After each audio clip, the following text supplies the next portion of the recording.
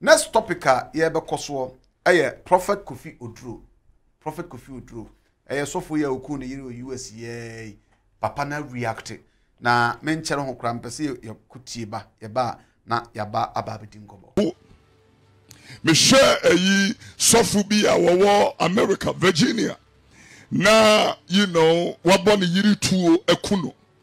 And then nansa asem na me kan asem ni serious. Munya say video no mami ana omo picture madam say Sylvester Ofori acquaint America we omaye ba news so nura etimi ya mawire ho onne ne yere omo poster 31st night to said ye mene Reverend and I ourselves ni mama Rita dear ye there 31st night ye Fadama Park ye poster no sa pepe and Sylvester Ofori and in the yere America omo ye 31st night. Abrante di to di ne yire chi ko bank ko shoot sister no. Hey, menam ka kira. Wa shoot Barbara kuno. Wa shoot Barbara ekuno 34 years young man of God. E shoot ne yire 27 ekuna to. Kuno ya. Na papa sabi awade untimi a also okuno. Nana. Na me de nyame asema wo life. The reason is because when ni pe bia yesumu fidie pa ni pe bia menene kasa including me amete hey yesum mi fidie doso me say wo sori anopa hwe fom anse na watu na ifiri se bia fa kwa wo de wo na ekosie na ho na fidie ne da hwe yie ye ke fidie ya na wo dwena bayifo there be Abraham picture na da ho no hi na asem na he has been arrested. Asem na wira wo. Hwe young couple. Minim se me ken ade a wo bi dwene ne se wenti ne ese mama mpaye mama sofo enom ne ade tia ne ye enye ho na wo asem no kwa akosi. Ade bi won ma wo se timi eti ase no obi atoto ne emayi. When na no kan wo asem o meto 13. Nipa bi wo ho a wo mu ni hini. Kura I was see to me say nyame afre no. I'm telling you. Adie bi on my generation ya pray ho ewie ye pray the most essential so no ya to no atwene e na ne esuni mfaso ni mum ye di akire. Bro day to me atwin to adie ban or tiny abufuo ban na be wo ho say you know metima twitu se me shoot mama Rita. Hey. Think about it. Adie ni serious. Ewie ye brei magene ni ema bi ho me hunu say the moment ye be yi Kristo no every pulpit mu na ye di preacher abegina pulpit mu pe asem ni na no ena mabo ne tofa akira ye yi asem bote no asem ne tofa bom wa woni ni Kristo wiase agenkwa ene asempa ne kania no ye yi no every pulpit mu ye ya sorry but don't come. Ye preachi and sonya wono na ye di ne ho adanse en sem no a ye ka no ya mane frequent tempone so no kura na nkasa ya to atwene it is sampana nkasa and no enya na ne ye ka the quality has depleted. There is no quality. Adie no a ye no it's just an euphoria. It's just a shadow. It's a silhouette of the real substance. Right, eti Prophet Kofi Oduro ena ne kwa pae no ose enye obia na oye sofo sinye obia na nyame afre no tie so ebedi nkomo nana ya ose tutu good morning, you are watching, thank you for watching.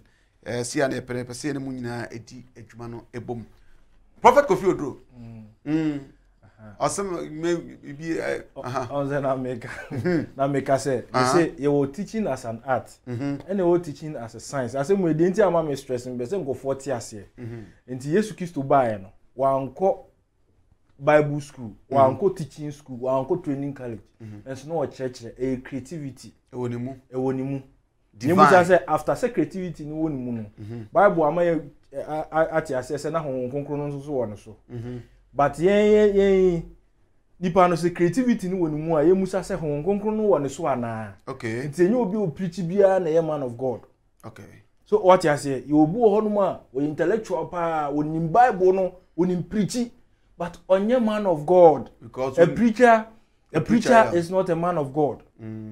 What is the preaching is not being backed by the Holy Spirit. Yes, a man of God is someone who practices righteousness. Yes.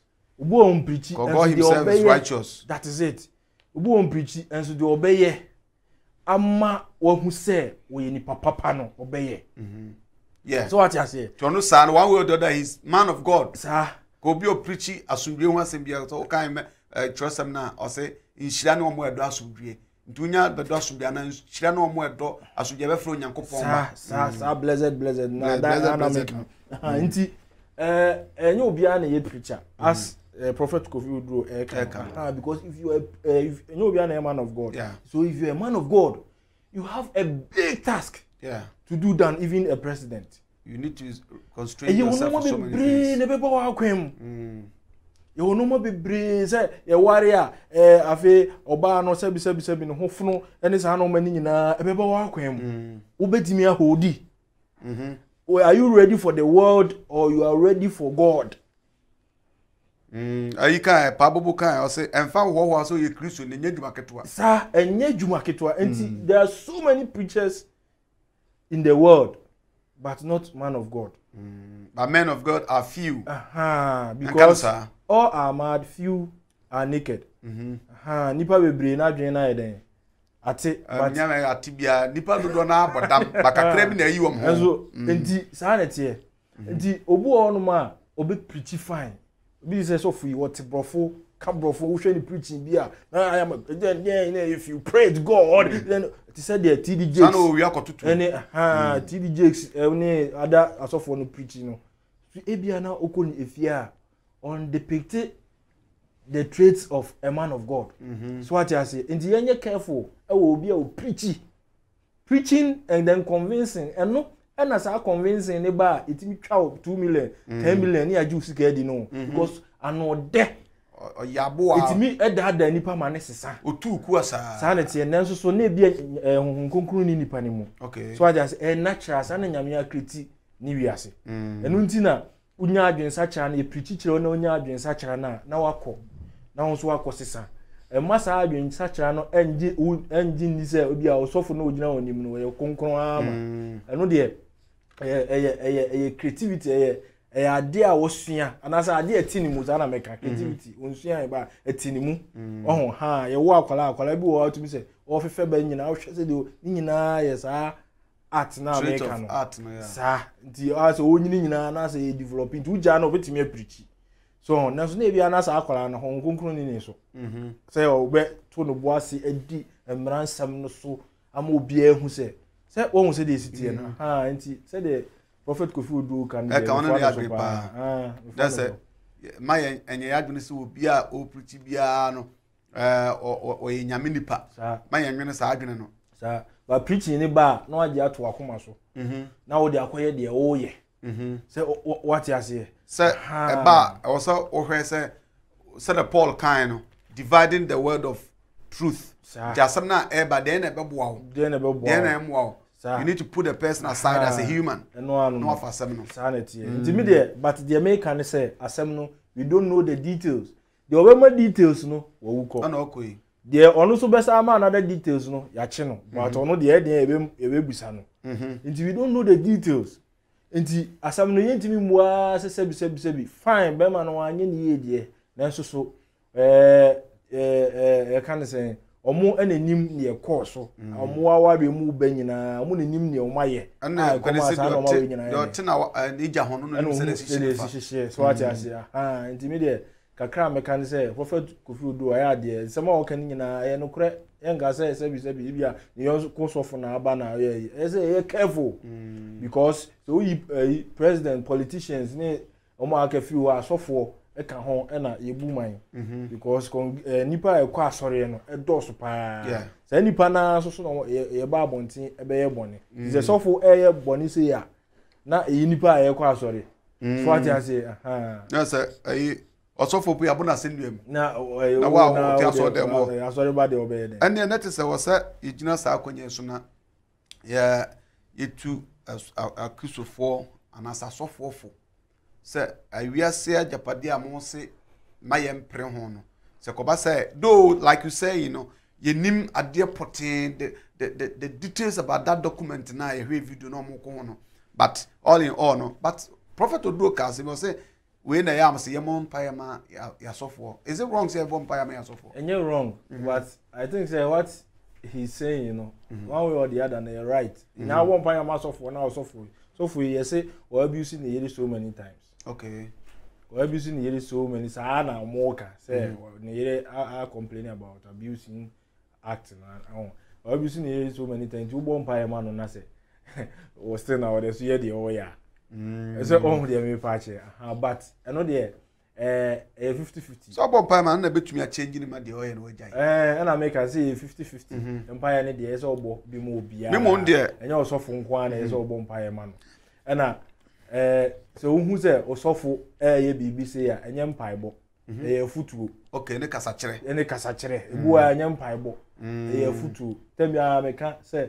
osofo anam na mo say unyame awo ene unyansa unyame awo ene unyansa your God is your common sense yes or your knowledge or your wisdom unyame awo ene unyansa God has created everything nti nipa no ene ye say wo hwe se de obesi atutu anamon so what how to apply them how to until was what the empire amayen nti wo na obetutu anamon nti se nipa no odutu na anamon na enye ya enye afi na obuko so ofre rade se me sofo aye se nti rade ini film e futuo ni kasa kire ene akwan bi ewu no bi se wo sofo young bi onya panimu bi pa no otu no fu yie a kasa kire na ka bi a enko basa so what ya say nti ene etem bia na empire yemfa enye afutuo se de bodua anche na ntwisi akini sa so na enche ewo malam sunsa na conference is say ubo no tuoku ni say japade ho na mo ko a me sure sa first degree me de abo no obedam so many years so many if cry between a sentence so like you say afi na omo e kan asem no and am say whatever it is when you come obi ni de definitely nya de be jazo na we right into na ku ntima na mo de na wo ko ho no afiri mu nyina mo nsa ono awu onso so awo ko dem ti yemfanya dusua okay before semeba na yabedi nkoma mamwe na ya osei tutu o the message about say that is why I don't trust so-called pastors of today. They are murderers. Oh, nana ya hondi etwem hode but not all of them are murderers, please. And nana ya said to Nebi say I have no trust in them. Okay, and ya also wa dwenchen no. Shankus Junior Authentic Babe. Hey, kumini edian kase. Good morning, One Ghana TV. I am watching you live from Kojokrom, Abin Solo Barbering Salon, and greetings to Fitness Music. Okay, and also the other bino.